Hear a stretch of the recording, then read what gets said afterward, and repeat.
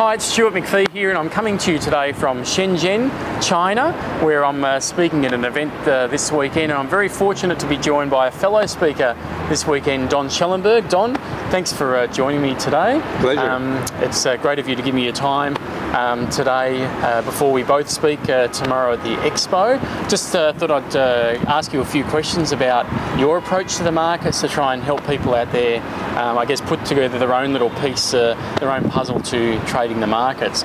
Look, for those who have never heard of you before or have never heard you speak, would you mind just perhaps telling us a little bit about yourself and how you got interested in the markets, and I guess the journey that you've taken to get to this point here today? Yeah, it's been a bit of a journey, I admit that. Yes. Some of my first ventures into the market were going back into the early 80s, and they didn't turn out too well. Okay. Like a lot of people, I hadn't had the opportunity or the inclination really to study much about investing and the different processes, and the big books looked pretty dry, and I avoided those. But I had some people who were insiders, and in fact own most of the shares in a couple of the companies in Canada where I'm from, and that didn't turn out too well either, because that turned out the fellow who owned the shares, he wanted to get people buying. So I don't know if they salted a gold mine to make it look very attractive and then release news. Said, Don, buy tomorrow morning. It's going to shoot up like crazy. You can make a ton of money. Well, in fact, it did shoot up, but he didn't say when to get out. The place to get out was when he had enough money to buy a new car or a new house, he stopped selling. And then the shares plummeted way down below ground level. So after a period, 2 or 3 experiences like that, I realized I needed more information, more education, and began a process from there.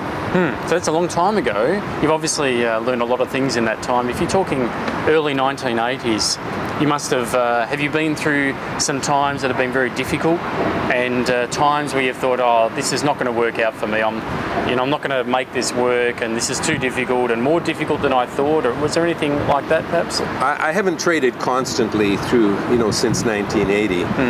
In fact, probably being burned quite badly by the market through my lack of knowledge. I avoided the market for some time, but always intrigued because of obviously the amount of money and potential excitement and interest that goes through this market constantly.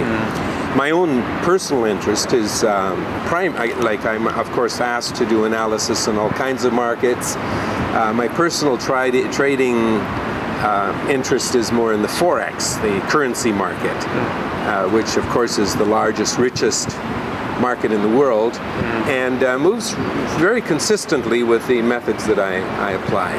Funny you should say that, and we're coming from China today. You and I were talking this morning and said that because they can't short sell here China stocks, a lot of them are very interested in Forex because of the ability to trade in both directions, and that was something that really surprised me, and that's certainly your interest. Now tomorrow you're speaking about foreign exchange trading after me tomorrow, and are you able to just share with us a little bit of the key points you'll be covering in your presentation tomorrow? Sure. My overall view of the market tries to incorporate several different techniques, but I don't think anybody has succeeded in describing market movement better than a gentleman who wrote his books about 70 years ago, and that is R.N. Elliott. A lot of people are intimidated by what they call the wave principle, say it's far too difficult and not worthwhile. Mr. Elliott did not create the way markets move, but he did categorize it quite effectively. And I don't claim to have a total comprehension or that anybody does of what the market is or can do. But these various patterns that he described, and maybe a few more that we've added since then, have been very capable of predicting with high reliability many of the moves that take place in the market, and that includes in this incredible volatile time. And irregardless of the time frame, I apply Elliott concepts as well as Fibonacci, which is a measure that Mr. Elliott actually introduced. Okay. Because his principle himself, he could not make it profitable for the first 2 years until he applied Fibonacci to a way of measuring how long a wave might be or how long a correction might be. And so you've, I guess, developed your own methodology using those tools to trade foreign exchange, and that's worked out well for you. And well, that's fantastic, because that's, I guess, the position we all want to be in. That's discovering something that works for us. A lot of the people, you know, out there, and the people we talk to at expos, they're very focused, and understandably so. They're very focused on entry and developing their methodology and their setups and their patterns and the like. Even though you and I know that whilst that's a critical part of developing an overall plan, there are more important things like how we manage our risk and the 6 inches between the ears. For those who are just entering the market and they're very focused on entry signal, do you have any comments or guidance on, you know, where it sits so far as perspective, and where it sits in priority, I guess, compared to other things? And any, I guess people are looking for that perfect setup. What's your guidance to people looking and trying to develop their own methodology with entry, I should say? Well, because of the Forex, which these days one can choose the amount of leverage they want to trade with. When I first started trading, there was no choice. It was a standard size, which is 100-to-1 leverage. And that can be very scary until you've accumulated a lot of experience and confidence. And probably because of that, I personally did and continue to do a lot of work on proper entry. Because of the leverage, if you're not entering quite correctly, your risk can be outrageous. Now, combining that, however, with the mental attitude, discipline, and proper risk management, I think you have a pretty good package.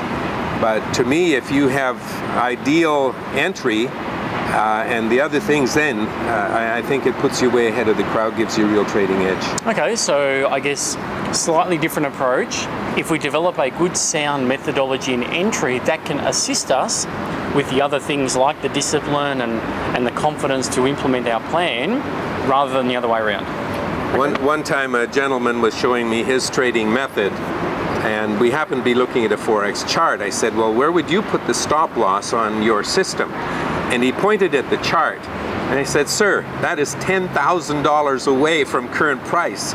Well, that would be totally ludicrous to think you're going to be that far away. But that was what would be required by his plan. So I've tried to get it as close as possible, I think, in order to minimize risk as part of the overall trading plan.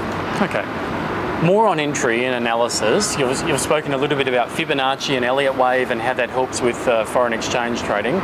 A hot topic, I guess, with our blog and comments at the moment is technical indicators. And I just wanted your thoughts on, because obviously that can help people with entry.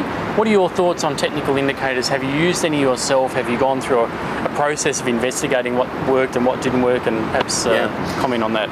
Well, maybe it's a bit of an exaggeration, but none of the indicators work.